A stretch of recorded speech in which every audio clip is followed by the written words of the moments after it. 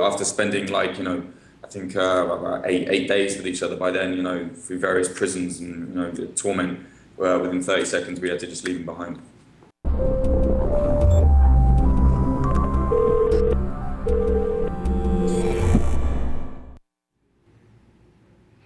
Hi, I'm Jason Mojica, Editor-in-Chief of Vice News. As you may or may not know, last month, 3 Vice News journalists working in southeast Turkey were arrested and imprisoned on the ridiculous charges of supporting a terrorist organization. 2 of the journalists, Phil Pendelbury and Jake Hanrahan, were released, but the third, Mohammed Rasool, is still being held and his future remains uncertain. Coming to us live today from London, we've got Jake Hanrahan here to talk to us about that experience, about why the story they were working on was so important, and what we can do to free Rasool. Hi, Jake. Hi, thanks for having me. And thanks to both of you guys for coming on. So we've got a bunch of people ready to talk to you on Skype, and we'll be watching Twitter during the show for any questions that people might have. But let's get started with Nate, who's calling us on Skype from New York. Let's say it to Nate. Hi. Hi, Nate. How are you? Doing fine. Yeah, I work for Freedom House. I'm based here in New York. I'm the project director for Nations in Transit, and I follow Turkey a lot. Of course, this isn't the first time journalists have been detained or investigated or even deported from Turkey. There were a bunch of allegations, mostly anonymous, in the pro-government press after the detention about what you all were doing, about what Vice was doing in southeastern Turkey. Can you tell us more about what you were covering and who you were interacting with, why you think you were detained? Yeah, sure. So we went to the southeast because, of course, the peace process between the PKK and the Turkish state is now in tatters. And we've been there before to the southeast with the youth wing of the PKK, the YDGH. And there's been a lot of fighting there. Civilians are being killed, soldiers are being killed, policemen are being shot. So we wanted to go and find out what was happening, basically. And yeah, we went around with a few of these militants who claim to have, opened up autonomous zones in the areas they live in. Any Turkish police or Turkish authorities that try and come in, they shoot at them. They're all heavily armed, and of course, teenagers with guns trying to take over certain areas is something that's important. So we went down there to report on it. And do you think it was the matter of getting picked up? Do you think it was just a local issue, sort of the wrong place, wrong time with the police or the security services down there? Or do you think there was a bigger agenda behind it? To be honest, I think following, after our arrest, enough, we released a few other journalists who have also been arrested. I think perhaps there is a bigger thing going on where they don't want, journalists to report from that area. But, I don't know. I can't really say. I'm not sure. But I think maybe there could have been some involvement from, higher up. And what kind of messages are you getting now from the government when you're communicating with them about Mohammed Rasool? Well, we can't really go into it too much, obviously, because it's quite a delicate case. But right now, we're just waiting to hear, what the next level of progress is. He still hasn't been, sentenced or anything like that. We just hopefully, hope that he will be released as we were. But has he even been formally charged yet? We were all formally charged, but we're still under investigation. Even myself and Phil Pendelbury. So yeah, even though we're back here, we're still under investigation. Thanks. Cheers. All right, Nate. Well, thanks for coming on, man. Hope we were able to answer your questions. We actually did get a lot of interest in this story on Twitter, and I want to take a look at a tweet that we got from Kaylee. So Kaylee wants to know, have the charges against you and your colleagues, Jake, affected how others are reporting on sensitive topics on Turkey? So have you heard from anyone about a chilling effect that this arrest and detention might have had? Yeah, certainly without naming any names, a few other journalists, quite prominent journalists have, reached out to me and spoken to me about it and have kind of said they've noticed that there is a harder crackdown right now in the southeast. I know a few of the journalists have been deported after we were. So I think, if there was a message that they were trying to send out, I think it has kind of, affected a few people, yeah. All right. Well, Kaylee, thanks for the question. So just a reminder, we're watching Twitter right now if anyone has any questions. And speaking of questions, we do have Patrick on Skype, who I know has a few questions for you. So let's say hi to Patrick. Hey, Jason. Hey, Jake. Hi, Patrick. How you guys doing? I'm good. I have three questions. Why do you think Rasool is still in prison and you and Philip were released? Yeah, that's my first question. I think the sad reality is that we're white Western journalists who, unfortunately, more of a fuss gets made about, via other media outlets. And it looks, I guess, worse. We're British, we have different citizenship. So we were released. So I guess there's a lot of pressure there. Us at Vice News, we're doing everything we can still for Rasool to kind of, raise awareness. But unfortunately, there just isn't the same amount of news. I mean, me and Phil were in the news quite a lot. We've been released, and I don't see any reason why Rasool shouldn't be in the news, as much as we were. Unfortunately, it's just not the way it is. So that's why we're doing everything we can to raise awareness. We need people to help us do that as well. Because he needs to be free as much as we do. He's done absolutely nothing wrong. Okay, and then what is the international community doing? So are they pressing on Turkey? Has anyone spoke out? Has any other countries spoke out against Turkey for imprisoning Rasool?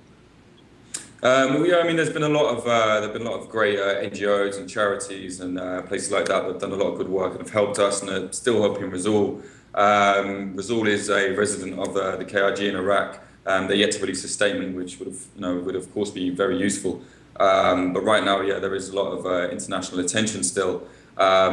It's just trying to keep the attention, I think, going outside of the kind of journalist community, just for normal people to still hear about this and keep people's attention that way. Okay, and then other than awareness, because I see a push on awareness through social media, what are some other ways people can help? How Vice can help? How the international community can help get Rasool out of prison, other than awareness? Vice are doing everything they can, best lawyers, all of that. We can't really talk about that kind of thing because it's an ongoing case. But there's a lot of legal things going on in the background. Raising awareness is actually massively helpful. It's kind of what got me and Phil out when people realised, and if they look at Rasool's case, it's exactly the same as ours. We did nothing wrong. We were just journalists there reporting on what we went to do. And, for some reason, he's been held longer. So really, it's a case of raising awareness, and in the future we're going to be looking at some campaigns, hopefully. Okay, awesome. Thank you. Hey, Jake. Yeah. Most of the people watching this are probably familiar with the circumstances, but I wonder if you would be able to walk us through the arrest and the imprisonment, and just to help us understand better the situation that Rasool is in right now. Sure, yeah. Well, we've been in Turkey for I think about 5 days before we were arrested. We've been all over the southeast, and we're in Diyarbakir for about 2 days filming. And one night we just came back to our hotel, and about 20 police officers, were waiting for us on the steps. They jumped off the steps, took us into custody on these insane charges of assisting the Islamic State somehow. We were held for around 4 days in these kind of solitary custody cells. We went to court and we thought, this is all going to be over because, of course, the police even said to us there's no evidence of this. And when we went to court, the prosecutor said there needs to be a further investigation. That's when we were sent to the high security terror prison, which was, of course, extremely scary for all of us. We didn't know what was going on. We didn't get phone calls. We saw our lawyers a few times. And then one day, the guard just came and said, "You two are free." Which was, of course, a horrible moment, having to leave Rasool there after, all three of us have been together the whole time and supporting each other. And then we had to just leave him there. And what did Rasool say at that moment? We just said to him, he just said, "Look, get me out, guys, get me out." And we said, "Look, we're going to be fine. We're going to do everything we can." And he just said, "Yeah, just okay, I understand. And yeah, we just kind of, I don't know, what can you say? What can we do? Nothing we could do. We even asked the guards, can you give us 1 minute? We just want to talk to our friend. They said, "No, get out." So after spending I think about eight days with each other by then, through various prisons and torment, within 30 seconds we had to just leave him behind. Oh. All right. Well, that's unfortunate. But yeah, I hate to change the topic off of Rasool, but one of the things that we have been discussing is the status of the free press in Turkey. Mm-hmm. So yeah. Robert on Twitter actually wants to know if the people that you encountered in Turkey citizens of Turkey are aware of how much the government is controlling the media. Did you get a sense from anyone if they were aware and how they felt about it? Yeah, I mean, people are quite aware that, people will say, they'll talk about a headline and they say, oh yeah, but that's government-owned press, so kind of, either disregard it or, think what you want. But I think people are aware. But, there are other more issues going on. I mean, people having their houses shelled and, bullets flying through their windows in certain areas. So I think, generally normal civilians are not concentrating on the free press. They're just, hoping to just live a normal life. Great. So, I hope that answered your question, Robert. But let's talk to one of our other Skype guests. We've got Courtney on the line who wants to ask you a few questions. Let's say to Courtney. Hi, Jake. Thank you for having me. Hello, how are you? Right? Good. Prior to your arrest, you were covering conflict between Turkish forces and the Kurdistan Workers Party. Will you continue covering the pro-Kurdistan Workers Party? I mean, considering that most of their movements take place in Turkey, which we can't go back to, it's going to be very hard. But it's certainly a topic that for a long time myself and Phil have found quite interesting. We were kind of focusing on this youth group, the youth kind of wing, who they kind of use as like, they see themselves as like urban protection units, because it's, they're kind of the next generation. It begs the question, where are these teenagers getting their arms from? So that's kind of what we find quite interesting about it. But I mean, we can try and cover it as best we can, but it's certainly not made us shy away from reporting. What advice can you give to young reporters who want to cover conflict or cover crisis in areas of conflict? I just think be very prepared. Do the proper training. Don't run into anything. Take as much advice from other journalists, more experienced journalists as you can. And when you're using fixers, drivers, etc., make sure they have good recommendations. They come from the other journalists have given you. I think as well, just ask yourself, wherever it is you're going to cover, is it worth the risk you're taking? Thank you so much. Thank you. Hey, Jake, jumping off her question there about, young journalists working in conflict and crisis zones, I wonder if you could talk a bit about the importance of local journalists in doing this type of work and kind of explain a bit the type of work that Rasool did and how he worked for many other news organizations and, the important role he plays, yeah. Of course, yeah. I mean, without local journalists, the job would be impossible. I mean, the kind of connections that Rasool, helped us with, there's people I can't even speak to because I don't speak the language. I mean, it's essential, really. You can't just turn up somewhere where there's, conflict going on and just expect to start filming. You need people to introduce you, to kind of sort you out, to fix you up. So, yeah, they're like an integral part of it. You could not do it without the local journalists, people like Rasool. Yeah. And, everyone, when this happened, a lot of people reached out, of course, expressing concern for you and Phil, but there was this massive outpouring from journalists who worked with Rasool and all singing his praises. And I just wonder if you could tell us a little bit about him personally, for those who don't know him. Yeah, he's a great guy. He's like one of the funniest guys I've ever met. Like, he's very dedicated to his work, outside of work. Like, you can have a great laugh with him. I mean, to be honest, even sat there in high security, so-called terror prisons, he was kind of keeping the spirits up. He was cracking jokes. He was like, he found a newspaper and he just spent hours doing Sudoku on the back of a bit of newspaper. He kind of took it all in his stride. And at the end of the day, he's just a young guy. He's 24. He likes to have fun and he works very hard. And he's a very smart guy as well, which sadly seems to have worked against him because the fact he's incredibly intelligent and does a good job somehow means he's, an agent or some sort, whatever it is they're trying to say he is. Yeah.